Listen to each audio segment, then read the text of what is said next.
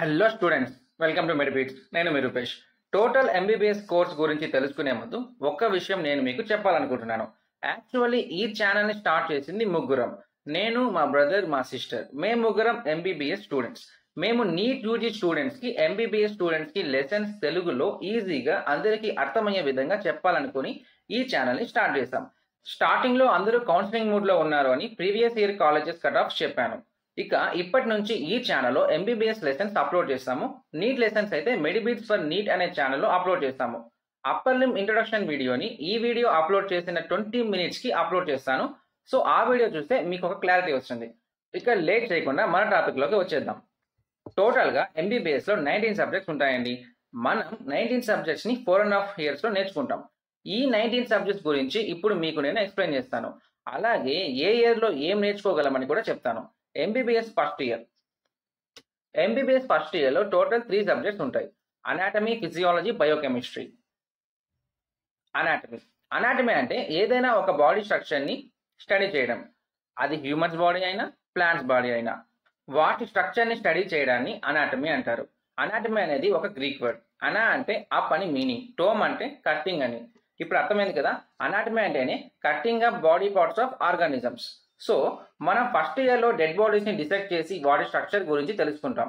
ఈ subject important అని మీరు అడిగితే చాలా ఇంపార్టెంట్ అని. ఎందుకంటే నువ్వు MBBSలో ముందుకు వెళ్ళాలంటే నువ్వు ఖచ్చితంగా అనాటమీలో అన్ని టాపిక్స్ చాలా డెప్త్గా తెలుసుకోవాలి. అనాటమీ సబ్జెక్ట్ అనేది ఒక ఫౌండేషన్ లాంటిది. ప్రతి పార్ట్ స్ట్రక్చర్ కూడా నీకు గుర్తుండాలి. మనకు అనాటమీలో upper లిమ్, lower లిమ్, head and neck, thorax, abdomen and pelvis, ఇంకా బ్రెయిన్ కూడా ఉంటుంది, అంటే న్యూరో అనాటమీ అని. వీటితో పాటు ఇంకొన్ని బ్రాంచెస్ కూడా ఇంక్లూడ్ అయి ఉంటాయి. అవి వచ్చి హిస్టాలజీ, ఎంబ్రియాలజీ, జెనెటిక్స్. ఇది వినగానే చాలా మందికి ఒక డౌట్ వచ్చి ఉంటుంది. ఇప్పుడు ఫిజియాలజీలో ఫిజియాలజీనే ఉంటుంది, బయోకెమిస్ట్రీలో బయోకెమిస్ట్రీనే ఉంటుంది, కానీ అనాటమీలో ఎందుకు హిస్టాలజీ, ఎంబ్రియాలజీ, జెనెటిక్స్ ఇంక్లూడ్ అయి ఉంటాయి అని. ఎందుకంటే అనాటమీ అంటేనే బాడీ స్ట్రక్చర్స్ గురించి తెలుసుకోవడం. మన కంటికి కనిపించే స్ట్రక్చర్స్ అన్నీ కూడా గ్రాస్ అనాటమీ కిందికి వస్తాయి. మనం అనాటమీలో ప్రతి బాడీ పార్ట్లో కంటికి కనిపించే స్ట్రక్చర్స్తో పాటు మన కంటికి కనిపించని స్ట్రక్చర్స్ అంటే మైక్రోస్కోపిక్ స్ట్రక్చర్స్ కూడా నేర్చుకోవాలి. దీన్నే హిస్టాలజీలో నేర్చుకుంటాం. ఇకపోతే ఎంబ్రియాలజీ. మనమందరం కూడా ఎంబ్రియో స్టేజ్ నుంచే వచ్చాం. మనం ఎంబ్రియో స్టేజ్లో ఉన్నప్పుడు ఏ పార్ట్ ఏ స్ట్రక్చర్ నుంచి ఏ విధంగా డెవలప్ అయిందో ఎంబ్రియాలజీలో తెలుసుకుంటాం. Next genetics. ఇక్కడ మనం మెయిన్గా జెనెటిక్ డిజార్డర్స్ గురించి చదువుకుంటాం, ఎందుకంటే అవే మెయిన్ ఇంపార్టెంట్. ఇప్పుడు అనాటమీకి ఈ బ్రాంచెస్కి లింక్ ఏంటి అనేది ఒక్క ఎగ్జాంపుల్లో చెప్తా దెబ్బకు మీకు అర్థమైపోతుంది. ఇప్పుడు మనం ఎగ్జాంపుల్గా హార్ట్ని తీసుకుందాం. మనం హార్ట్ని డిసెక్ట్ చేసిన తర్వాత మన కంటికి కనిపించేవి అంటే 2 ఏట్రియాస్, 2 వెంట్రికల్స్, ఇలాంటి స్ట్రక్చర్స్ గురించి తెలుసుకునేది గ్రాస్ అనాటమీ. ఇప్పుడు ఈ హార్ట్లోని టిష్యూస్ని మైక్రోస్కోప్లో పెట్టి స్టడీ చేయడాన్ని హిస్టాలజీ అంటారు. ఇక్కడ కూడా స్ట్రక్చర్సే, కాకపోతే మైక్రోస్కోపిక్ స్ట్రక్చర్స్. ఇప్పుడు ఈ హార్ట్ ఎంబ్రియోనల్ స్టేజ్లో ఏ స్ట్రక్చర్ నుంచి ఏ విధంగా ఫామ్ అయిందో అని చెప్పేది ఎంబ్రియాలజీ. ఇక్కడ కూడా స్ట్రక్చర్సే, కాకపోతే ఈ స్ట్రక్చర్స్ పుట్టిన తర్వాత ఉండవు, ఎంబ్రియోనల్ స్టేజ్లోనే ఉంటాయి. Next genetics. ఏవైనా జెనెటిక్ డిజార్డర్స్ వస్తే ఆ పార్ట్ స్ట్రక్చర్ మారుతుంది. సో ఏ జెనెటిక్ డిజార్డర్స్ వల్ల అయితే మన బాడీ పార్ట్స్లో చేంజెస్ వస్తాయో ఆ జెనెటిక్ డిజార్డర్స్ గురించి మనం అనాటమీలో చదువుకుంటాం. ఇప్పుడు మీకు అర్థమైంది కదా ఎందుకు ఈ బ్రాంచెస్ని అనాటమీలో ఇంక్లూడ్ చేశారనేది. ఇక నెక్స్ట్ సబ్జెక్ట్ ఫిజియాలజీ. మన బాడీలో ఉన్న డిఫరెంట్ ఆర్గాన్స్ అన్నీ కలిసి ఆర్గాన్ సిస్టమ్స్గా పనిచేస్తాయి. For example respiratory system, circulatory system, ఇలా ఈ సిస్టమ్స్ అన్నీ కూడా ఏ విధంగా పనిచేస్తున్నాయో తెలుసుకునేది ఫిజియాలజీ. ఇక next subject biochemistry. Different types of chemical reactions జరుపుకొని మన బాడీలోని మెటబాలిజంని ఏ విధంగా ఎఫెక్ట్ చేస్తున్నాయో తెలుసుకోవడమే బయోకెమిస్ట్రీ. ఇప్పుడు ఇంకొక ఎగ్జాంపుల్తో ఈ 3 సబ్జెక్ట్స్కి లింక్ ఏంటో చెప్తా. మళ్ళీ ఎగ్జాంపుల్గా మనం హార్ట్ని తీసుకుందాం. హార్ట్ స్ట్రక్చర్ గురించి తెలుసుకునేది అనాటమీ, హార్ట్ ఫంక్షన్ గురించి తెలుసుకునేది ఫిజియాలజీ. ఏ కెమికల్ రియాక్షన్స్ వల్ల హార్ట్ ఎఫెక్ట్ అవుతుందో తెలుసుకునేది బయోకెమిస్ట్రీ. అంటే ఫ్యాట్స్ వల్ల హార్ట్ డిసీజెస్ వస్తాయి కదా, అలా ఏ కెమికల్ రియాక్షన్స్ వల్ల బాడీ పార్ట్స్ ఎఫెక్ట్ అవుతాయో తెలుసుకోవచ్చు. ఫస్ట్ ఇయర్ MBBS అయిపోతే మీరు మన బాడీలో ఉన్న అన్ని ఇంటర్నల్ స్ట్రక్చర్స్ గురించి చెప్పగలుగుతారు. మన బాడీలో ఎవ్రీ సిస్టమ్ ఎలా వర్క్ చేస్తుందో చెప్పగలుగుతారు. మన బాడీలో ఏ కెమికల్స్ ఎంత వాల్యూస్లో ఉండాలో చెప్పగలుగుతారు.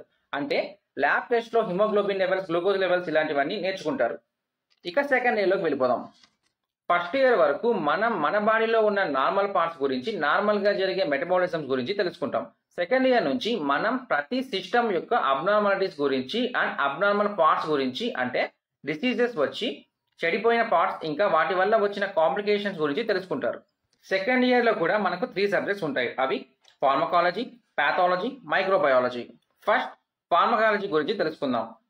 ఫార్మకాలజీలో మనం డిఫరెంట్ డిసీజెస్ కోసం యూజ్ చేసే మెడిసిన్స్ గురించి, ఆ మెడిసిన్స్ ఆ డిసీజెస్ పై ఏ విధంగా వర్క్ చేస్తాయో నేర్చుకుంటాం. సెకండ్ మైక్రోబయాలజీ, ఇందులో మైక్రో ఆర్గానిజమ్స్ వల్ల వచ్చే డిసీజెస్ గురించి తెలుసుకుంటాం. థర్డ్ పాథాలజీ, ఇందులో ఏ డిసీజెస్ వల్ల మన బాడీలో ఏ విధమైన మార్పులు వస్తాయి అనేది తెలుసుకుంటాం. అలాగే పేషెంట్స్ కి వచ్చిన డిసీజెస్ ని ఏ విధంగా డయాగ్నోసిస్ చేయాలో తెలుసుకుంటాం. ఇక మనం థర్డ్ ఇయర్లోకి వెళ్ళిపోదాం. థర్డ్ ఇయర్లో టోటల్ 4 సబ్జెక్ట్స్ ఉంటాయి. ఈ సబ్జెక్ట్స్ ఏంటంటే ENT, ophthalmology, SPM, forensic medicine. First ENT గురించి తెలుసుకుందాం. ఈఎన్టీకి సంబంధించిన వివిధ రకాల డిసీజెస్ కి ఎలా ట్రీట్మెంట్ చేయాలో నేర్చుకుంటాం. నెక్స్ట్ ఆప్థమాలజీ, ఇందులో కంటికి సంబంధించిన డిసీజెస్, వాటి ట్రీట్మెంట్ గురించి తెలుసుకుంటాం. నెక్స్ట్ ఎస్పీఎం అంటే సోషల్ అండ్ ప్రివెంటివ్ మెడిసిన్. అంటే ఈ సబ్జెక్ట్ లో మనం సొసైటీలో వ్యాపించే కోవిడ్ లాంటి different types of dangerous diseases ఎలా స్ప్రెడ్ అవుతాయి, వాటిని ఎలా ప్రివెంట్ చేయాలి అనేవి తెలుసుకుంటాం. నెక్స్ట్ ఫారెన్సిక్ మెడిసిన్, ఇందులో క్రిమినల్ ఇన్వెస్టిగేషన్స్ ఏ విధంగా చేస్తారు, లీగల్ గా మెడికల్ ఫీల్డ్ కి సంబంధించిన లాస్ అలాగే రూల్స్ అండ్ రెగ్యులేషన్స్ గురించి నేర్చుకుంటాం. నెక్స్ట్ ఫోర్త్ ఇయర్లోకి వెళ్ళిపోదాం. ఫస్ట్ ఇయర్ సెకండ్ ఇయర్లో 3 సబ్జెక్ట్స్ ఉంటాయి. థర్డ్ ఇయర్లో 4 సబ్జెక్ట్స్ ఉంటాయి. కానీ ఫోర్త్ ఇయర్లో 9 సబ్జెక్ట్స్ ఉంటాయి. That's why fourth year is very difficult when compare to first 3 years. Fourth ఇయర్లో ఉన్న 9 సబ్జెక్ట్స్ ఏంటో ఒక్కసారి చూసుకుంటే general medicine, general surgery, obstetrics and gynaecology, orthopaedics, paediatrics, anaesthesiology, dermatology, virology and leprosy, psychiatry, radiology. ఇప్పుడు మనం ఒక్కో subject గురించి discuss చేద్దాం. ఫస్ట్ జనరల్ మెడిసిన్, ఇందులో మనం అన్ని రకాల డిసీజెస్ కి సంబంధించిన డయాగ్నోసిస్, ట్రీట్మెంట్, అంతేకాకుండా ఆ డిసీజెస్ ని ఎలా ప్రివెంట్ చేయాలో నేర్చుకుంటాం. నెక్స్ట్ జనరల్ సర్జరీ, ఇందులో తరచుగా అంటే ఎక్కువగా చేసే సర్జరీస్ గురించి తెలుసుకుంటాం. మెయిన్ గా అబ్డామిన్ లో జరిగే సర్జరీస్, ఎలిమెంటరీ కెనాల్ లో జరిగే సర్జరీస్, బ్రెస్ట్ కి సంబంధించిన సర్జరీస్, థైరాయిడ్ సర్జరీస్, ఇలాంటి సర్జరీస్ గురించి నేర్చుకుంటాం. Next obstetrics and gynaecology. Obstetrics అంటే ప్రెగ్నెన్సీ గురించి ఉంటుంది. బేబీ ఇంకా మదర్ హెల్త్ మేనేజ్మెంట్ గురించి తెలుసుకుంటాం. అదే గైనకాలజీలో ఫిమేల్ జెనిటల్ ఆర్గాన్స్ కి సంబంధించిన డిసీజెస్ గురించి, మెన్స్ట్రుయేషన్ కి సంబంధించిన డిసీజెస్ గురించి నేర్చుకుంటాం. Next orthopaedics. ఆర్థోపెడిక్స్ అంటే మీ అందరికీ తెలిసిందే. ఇందులో ఎముకలకు సంబంధించిన అన్ని రకాల డిసీజెస్, వాటికి సంబంధించిన ట్రీట్మెంట్, సర్జరీస్ గురించి తెలుసుకుంటాం. ఆర్థోపెడిక్స్ జనరల్ సర్జరీ పేపర్ లో కంబైన్ అయి ఉంటుంది. బట్ ఇప్పుడు నేను పేపర్ ప్యాటర్న్ గురించి చెప్పట్లేదు, అది ఇంకొక వీడియోలో చెప్తాను.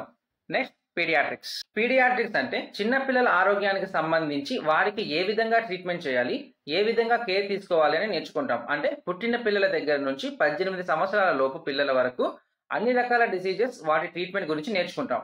Next anaesthesiology. ఇది మీకు అందరికీ తెలిసిందే. ఇందులో సర్జరీకి ముందు, సర్జరీ చేసే టైంలో ఏ విధంగా అనస్థీషియా ఇవ్వాలో తెలుసుకుంటాం. డిఫరెంట్ టైప్స్ ఆఫ్ సర్జరీస్ లో ఎలా అనస్థీషియా ఇవ్వాలో తెలుసుకుంటాం. అనస్థీషియాలజీ కూడా జనరల్ సర్జరీ పేపర్ లో కంబైన్ అయి ఉంటుంది. Next dermatology, virology and leprosy. ఇందులో చర్మ వ్యాధులకు సంబంధించిన డయాగ్నోసిస్ అండ్ ట్రీట్మెంట్ గురించి తెలుసుకుంటాం. డెర్మటాలజీ జనరల్ మెడిసిన్ లో కంబైన్ అయి ఉంటుంది. Next psychiatry. ఇందులో మానసిక వ్యాధులకు సంబంధించిన డయాగ్నోసిస్, ట్రీట్మెంట్ గురించి తెలుసుకుంటాం. ఇప్పుడు రేడియాలజీ గురించి తెలుసుకుందాం. రేడియాలజీలో మనం X-rays, CT scans, MRI scans వంటి వివిధ రకాలైన స్కానింగ్స్ ని బేస్ చేసుకొని ఏ విధంగా డయాగ్నోసిస్ చేయాలో నేర్చుకుంటాం. ఫోర్త్ ఇయర్ కంప్లీట్ అయిపోతే మొత్తం ఎంబీబీఎస్ కంప్లీట్ అయిపోయినట్టే లెక్క. మనకి ఫోర్త్ ఇయర్ కంప్లీట్ అయిపోగానే 12 months ఇంటర్న్షిప్ ఉంటుంది. ఇంటర్న్షిప్ లో మొత్తం అన్ని బ్రాంచెస్ కి డిఫరెంట్ టైం పీరియడ్ ఉంటుంది. ఈ 1 year అయిపోగానే మనకి పట్టా చేతికి వచ్చి డాక్టర్ అయిపోయినట్లే. నేను చెప్తుంటే మీకు ఇంత నేర్చుకోవాలా, ఇంత కష్టపడాలా అని అనిపించినచ్చు. బట్ మీరు 10th లో కూడా, ఇంటర్లో కూడా ఇలాగే భయపడ్డారు. బట్ అన్ని దాటుకుని వచ్చేసారు. ఇది కూడా అంతే. కాకపోతే ఒక్క విషయం గుర్తుపెట్టుకోండి, మీరు ఎంబీబీఎస్ ఫస్ట్ ఇయర్ లో చేరి 2 years అయిందేమో అని అనుకునే లోపే మీకు 5 years కంప్లీట్ అయిపోతుంది. ఎలా గడిచిపోతుందో తెలియదు, 5 years అయిపోతుంది. సో ఎవ్రీ ఇయర్ ని జాగ్రత్తగా యూజ్ చేసుకొని, ఎవరీ సబ్జెక్ట్ గురించి ఇంకా జాగ్రత్తగా చదువుకొని హ్యాపీగా ఎంబీబీఎస్ డిగ్రీ తీసేసుకుందాం. ఇక్కడితో వీడియో అయిపోయింది. నన్ను ఒక సబ్స్క్రైబర్ అడిగారు ఎంబీబీఎస్ కి సంబంధించి ఆన్లైన్ ప్లాట్ఫామ్స్ గురించి చెప్పమని. సో నెక్స్ట్ వీడియోలో ఆ టాపిక్ గురించి మాట్లాడుకుందాం. వీడియో నచ్చితే లైక్ చేసి ఛానల్ సబ్స్క్రైబ్ చేసుకోండి. ఇంకొక ఇంట్రెస్టింగ్ వీడియోలో మళ్ళీ కలుద్దాం. Bye bye.